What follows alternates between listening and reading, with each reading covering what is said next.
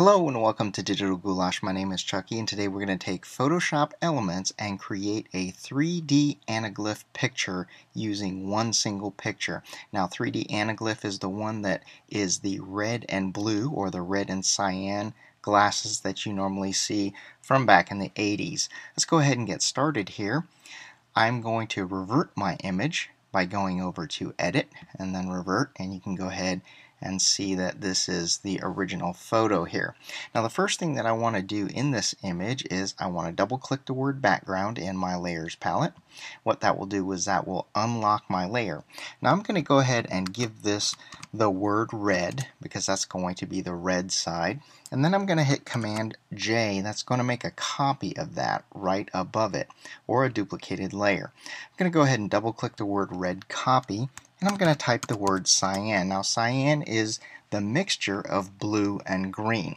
So what we need to do is on the red layer, obviously we need to get rid of the cyan information, which is also the blue and green. Now what we need to do is get rid of the red information.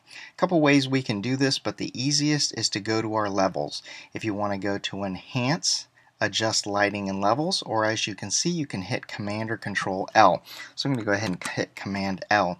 Now what we need to do is rid the information in that channel. So on the cyan, if we get rid of the red, it is going to leave the blue and green information. So let's go ahead and slide this over, and that is going to get rid of the red information. Now what we're going to do is go to the blending mode, and we're going to set this to screen right here.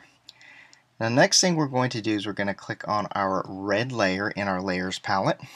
Now that we know the shortcut, we're going to do a Command L.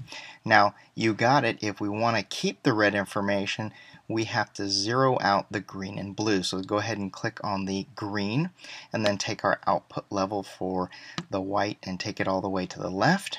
Then change it to blue, and then once again take the white slider all the way to the left, and that will leave our red information. And then go ahead and select OK. Now the next thing we need to do, because it does not look like it's 3 dimensions, now that we've got the cyan information on one layer and the red information on another layer, we need to distort this just a little bit with the perspective so that it looks like 3D when we put our glasses on. So in the layers palette, we're going to click on the cyan layer, then we're going to go over to Image, Transform, and Perspective, and we are going to grab the left side and bring that up just a tiny bit. Now pay particular attention to the height over here. We want to do approximately the same on the red and cyan. So I have 105%. I'm going to go ahead and tick the green checkbox right there. Then I'm going to go to my layers palette, click on the red layer. I'm going to go under Image, Transform, Perspective, but this time with the red layer we're going to grab the right side. We're going to go ahead and bring that straight up, and we're going to use approximately the same amount, which was about 105 point something percent. That one might be a little bit too big. And there we go.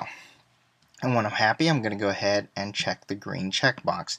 Now you notice it's starting to look 3-dimensional. Click on the Move tool. We are going to click the cyan, and we're going to go ahead and kind of line the cyan up just a little bit like that. And what I'm doing is the picture in the foreground, I'm taking some of that offset between the red and the cyan, and I'm taking that away. So this one looks like it's close to us, and then the picture in the farthest part of the background, that will look like that has the most depth of field. When I'm happy with that, I'm going to go ahead and just hit the Enter key. Now what we need to do is we have this little sliver of red on the right hand side, and we need to get rid of that. So I'm going to come over here, I'm going to click on the Crop tool. I'm going to go ahead and go up to the corner there.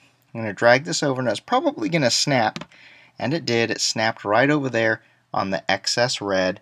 When I'm happy with that, I can hit the Enter key or the green checkbox. And there we have it, our 3D anaglyph. Now what we want to do from there is we want to do the file, we want to save as, and we're going to save that as a JPEG. and then you can go ahead and print that out, or you can just look at it on the screen with your cyan and red glasses. If you haven't done so already, please subscribe to my videos, give me a thumbs up, give me a like, favorite my videos, and pass my link on to your friends. Cheers!